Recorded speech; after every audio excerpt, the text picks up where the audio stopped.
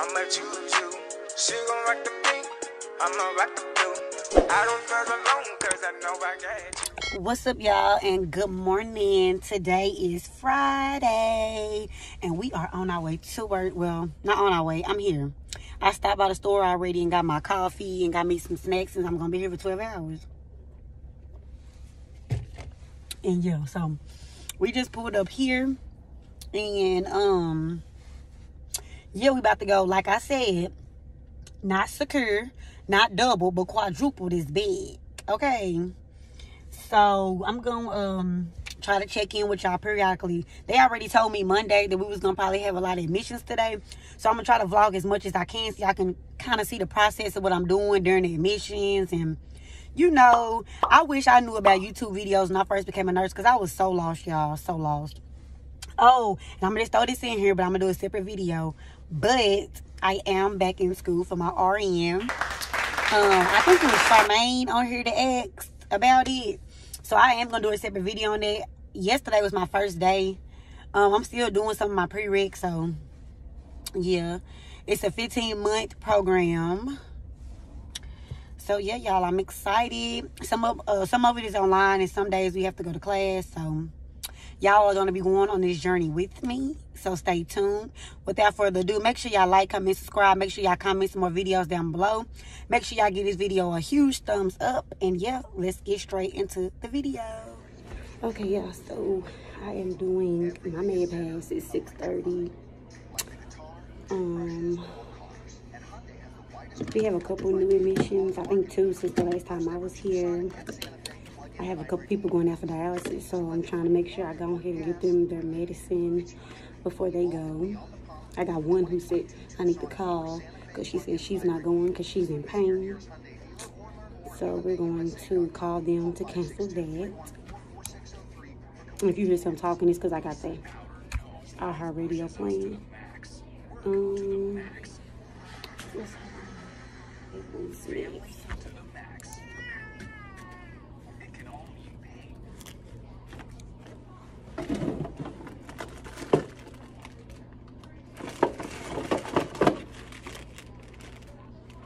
And most of the meds come pre-rolled on a thing like this with the time when you're supposed to give it and what the medicine is.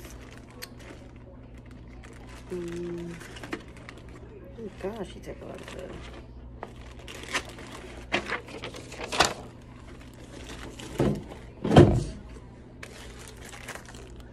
Let's see. She takes 1, 2, 3, 4, 5, 6, 7. We went from rags to riches, project fences to living luxury. Now we live luxury. Straight out that bottom, nobody gave nothing to me. Be careful while fucking with me.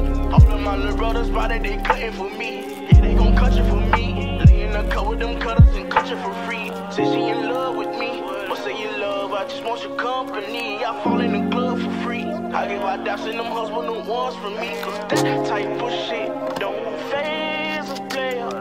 This type of shit is what make a hater when you got it out of work. It's a narc, so it's going to be in the narc box. And the narc box is always double secured. You gotta unlock the cart first, and then you unlock the narc box to get to the narcs.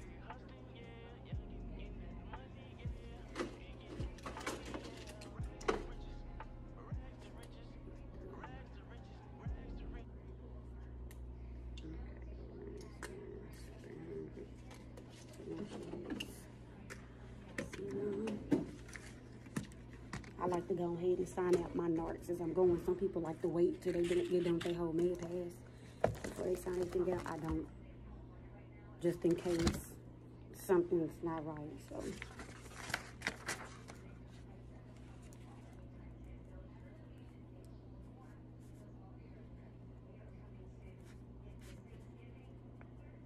and then I like to lay up this paper so I know when I count with the next person. I'm going to sign this out. And then we're going, let me find her injection. This is her hairpin injection. So this comes already pre-filled. So all you have to do is just pop this off, inject it. I like to get mine in the belly. We're gonna inject the whole 30. What does she get?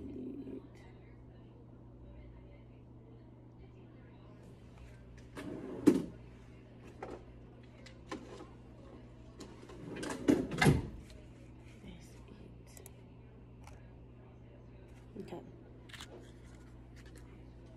I need to get some water.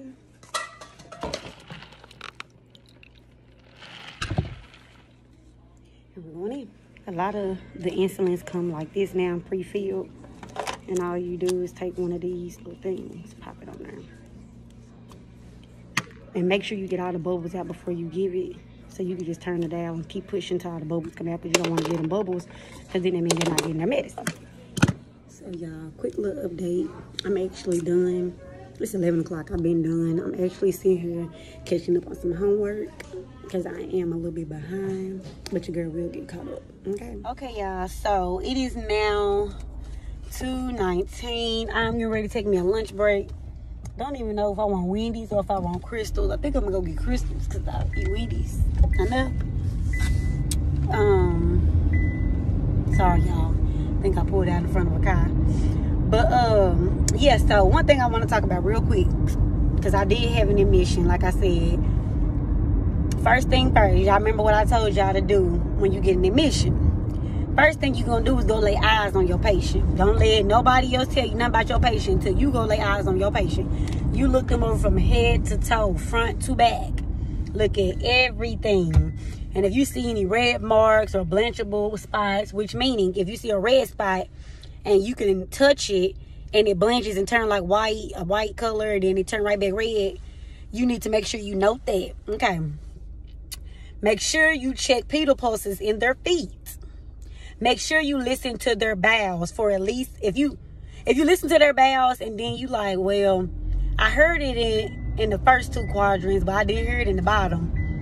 The one that you didn't hear it in, go back and listen for at least 5 minutes before you say, okay, he has an absent bowel sound in the right lower quadrant.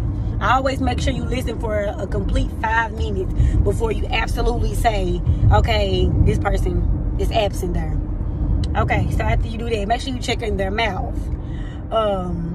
Because sometimes people have dentures, and sometimes, you know, people don't put them in right, they don't fit right, so they get a little, you know, bruising and stuff inside their mouth. Make sure their tongue is pink and moist. Check their pupils, check their radial pulses, listen to their heart, listen to their lungs. Like, listen, do all of that, y'all. Like, I'm telling you, it'll save you. It will save your butt if you do all that. When you're doing your charting, it's gonna ask you all of that stuff too. And make sure when your resident or patient, whatever, arrives to the facility, make sure you write down the time. Make sure you write down how they came. Did they come by personal vehicle? Did they come by EMS or transportation bus? If they came by ambulance, I always put resident arrived at this facility at this time per ambulance via 2 EMT techs. Make sure you put that on there.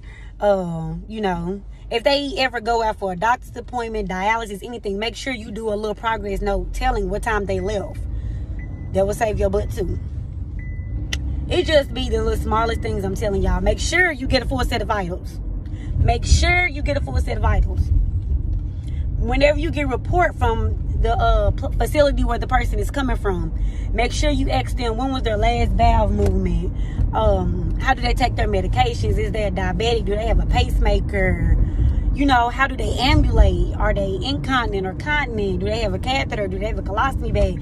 Ask as much information as you can, because that also will help you out. Make sure y'all remember that. Let me see something else. What is leaking? I'm sorry, y'all. Something just came running down my window. But yes, y'all, an admission, make sure you on your stuff. That's all I got to say, because I can't stand to come behind somebody who did an admission and didn't chart nothing. Like, girl, you didn't even chart that the person even came. And if you have a nurse practitioner in-house, like we do on certain days or certain times, before that person leave, make sure you look over their medications and make sure that you don't need a script for something before the doctor leave.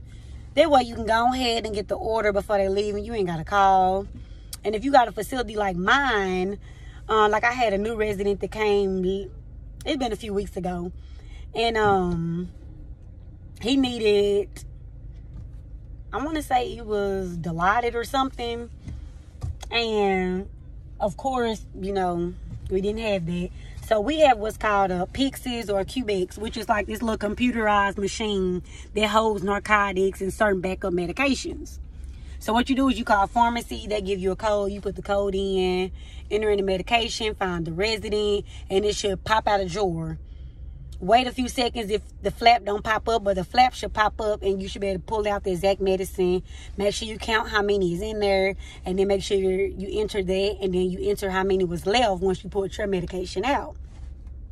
I know I just said a whole lot to y'all, so if y'all have any questions, make sure y'all can email me on my email address down in the description box. You know, if it's certain questions you want to ask and you don't want to put it in the comment section down below. But yeah, y'all, I just had to get that out there real quick while it was on my mind. Now, let me sit here and order my food. Yes, can I get the 5 for $5?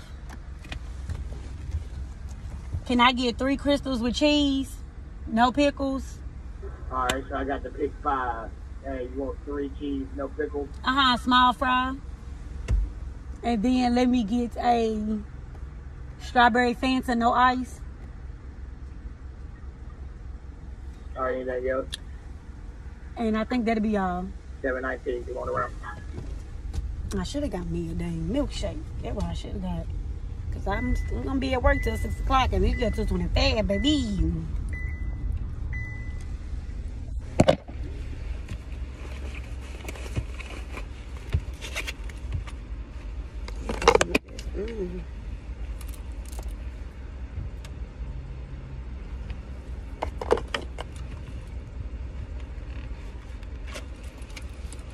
Y'all, so I was looking for a dresser for my little girl. So I was like, every time I buy them a nice dresser, they tear it up. So I was like, I'm not about to go spend another $200-300 on a dresser that they gonna tear up. Because for some reason they feel like they can stand on top of the dresser, stand inside the dresser when the drawers open. Like, so I ended up going to the Goodwill, y'all, and I found, I'm gonna have to post a picture if I still got it. I sent my husband. I found a nice little dresser. I think I paid like $50 for it. Y'all, it was a fire deal. And honey, me and my husband found the way to put it in the backseat of this car. We had to leave the door open a little bit. Don't tell nobody. But yeah, we got it home. Then I found a nice little nightstand, y'all. Like, originally $120. I got that done for $35. Clarence, baby. At this little place called some little furniture store. But yeah, honey, I been baddie on a budget, period. Y'all know what's taking them so long to get my food. Hi there, how Hello. are you today? I'm good, how are you? I'll be back, y'all. So, quick little update. I just came to warm up my last little Crystal burger I had left. And I'm done with all my meds, of course. It's like 5:20, I think. So, I'm just waiting on my relief to come. And baby, we're going to get report, count the meds, and honey, and leave. Because it's like 4 admissions coming.